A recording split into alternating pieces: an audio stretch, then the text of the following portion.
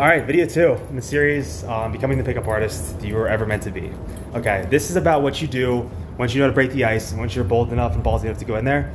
This is noticing the little things and making something out of them. So you want to be crafty, you want to be sly, but you want to be, I'll just say this, you want to be good at talking, you want to be good at talking things, and you want to think in terms of comedy, you want to think about comedy first, just to get this idea nailed down. And that's that you want to be able to like refer back to things, but in that sneaky, subtle way that like Daniel Tosh does, and you know, you just get it. It's like having an inside joke, but you know, being in on the joke because you're the one making the joke. Does that make sense? So if you want to know how you can get in with a girl, that's, you know, a fast way to get it in. All right, I'll stop overthinking this because sometimes things mean different things. But anyway, it's just having that inside connection and just knowing it and making it, you know, strong enough that you can refer back to it, and it's just a strong bond. So that's what you want to do. It's what you want to forge. It's what you want to make. Like subtly, I'm gonna say right off the bat, but just whenever it happens organically, because that's how it's gonna happen. Something you can plan for, something you can pre-rehearse. It's not anything you can know ahead of time, because it all just happens live. Sorry, the camera's at a weird angle, so I'm like having a weird time looking over at it. But and in the field, so just one of the things you just gotta know how to do from doing it.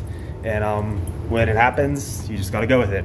And over time, you'll just get better at it. So it's cool. It's like one of those things, like a skill you can work on. You're trying to get better at talking to girls or picking up girls, or just get better with girls. I don't know, but it's definitely something that you just get the knack for and you can just roll with. So an example is, let's say if she has like a little thing on her wrist or something, like a memento or a pendant or something like that, you can just talk about it or make reference to it. But I can't, you know, make one off the top of my head or spur of the cuff because I only know this stuff in real life. But let's say if I was with a girl, she had one, you can make like, obviously you don't make fun of her life, but you can make a reference to it in a way, and I'll say 3 things: either meaningful, sentimental, or playful, which is the 3 things you want to go for. You want to be someone who means something to her. You want to be someone who reminds her of something specific in her life that's A, relevant to who you are as a person, but how you convey yourself specifically, and B, relevant to herself, because the way it is, but makes her think of you as someone who relates to her somehow in terms of something she's experienced or something that's relevant to her memory in real life, right? Because if you're just a guy who isn't relevant to her real life, has no relevance to her life, and is not a relevant person in her life, you're gonna go by the wayside or drift by the wayside really quickly. Because if you have nothing in common, you're gonna go nowhere fast, just saying. The third thing is, have fun. Because if you're a guy, and let's just say you use the term player, you should be playing, right? If you're there to quote score, but not in the way that's like cheap and dirty and scummy and derogatory, but in the way that really matters. If you can score the winner, that's the end goal. So, but anyway, then you should, you know, be having fun with it. You should be making it known to the parents you're having fun. You shouldn't put anything else in front of it. I'll say this: if the girl's not having fun, it's because A, she's not you. If she's not enjoying it, then you're doing something wrong. So that's the point I'm trying to make. If you're worried about what to say, don't worry about it. Just go from the heart or go from what's meaningful, and you'll always be saying the right thing, in my opinion. If you're truly yourself, you don't get it, just play it off like it's not a big deal, because it's not a big deal to you, so it shouldn't be a big deal to her either. Because you're not the person she's looking for, so she can just look or wait for Mr. Right to come around if, you know, you're not the right person for her, let's just say. B, if it's not something you connect with, which is something completely different, like let's say, well, then maybe you're like a farmer from the Midwest, and she's like a hard like Wall Street stockbroker, then maybe you wouldn't have that much in common. So maybe you can kind of go your separate ways and just go, oh cool, nice to meet you. So, you know, it doesn't have to be any, the motto or the mindset is no harm, no foul. So if you don't do anything wrong and she doesn't do anything harm you either, then no hurt, right? No butterness.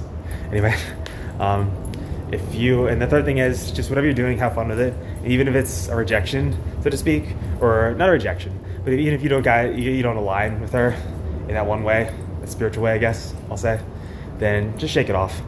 But in my world, I'd say just don't let it get to you. So, you know, it's all to each their own. But, you know, just realize that if she's not the right one for you, or if she's not the one for you, just keep looking, and maybe someday you'll find her, if only you look hard enough, right? So, but anyway, that's what I have to say about that.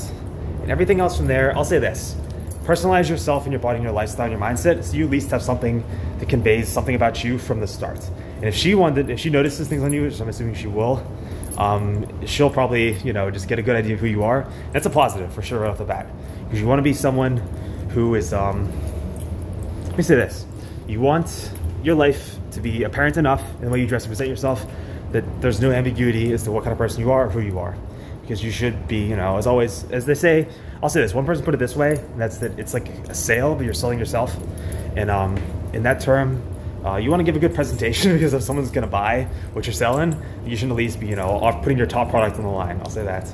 And other than that, I have nothing else, or I don't know. I think I was getting off topic there, but I will say this.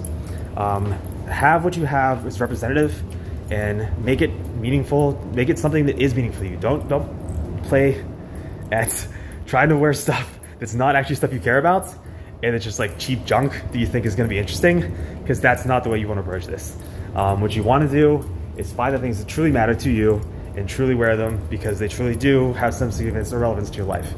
So with that in mind, it's the same thing, except it's not always going to play out the same, because girls aren't always as talkative, because they're not traditionally the ones to be out doing the pickup, because guys usually just come to them. But I'll say this, if you have the awareness that certain things have a similarity, then if you're the guy, be you know, a guy. And if you want to meet a girl, she has something cool about herself, be able to talk about it. But that's the difference, right? The guy is like the presentation master, I guess, or like the showboat of the entire thing, and you better be bringing your A game, because just say if she's with her friends, they're going to notice. If there's other guys around, they're going to notice too. And at the very least, she's going to notice, as well as that internal thing in your head's going, hey, how am I doing? You know? Even if you don't have one, but that's just kind of something that's always there as a guy, which tells you when you're getting rejected or when it's like not the right time to proceed. But anyway, I'll say that too. Have an interesting something in your life to talk about. Doesn't mean you can lie about your life. Doesn't mean you should put your life down for being different. Just means if you don't have any hobbies right now, you should at least get one hobby you like and be able to talk about it. Because if a girl asks you, what do you do for fun, or what do you do in your free time, and you don't have an answer, then that's immediately really lame.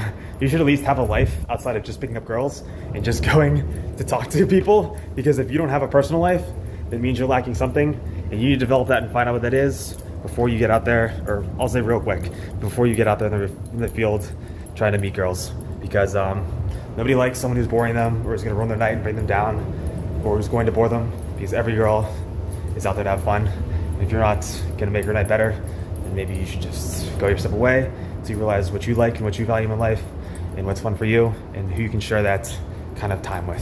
So keep that in mind. And the third thing is, what was I talking about? Oh, it's meaningfulness, sentiment, and connection.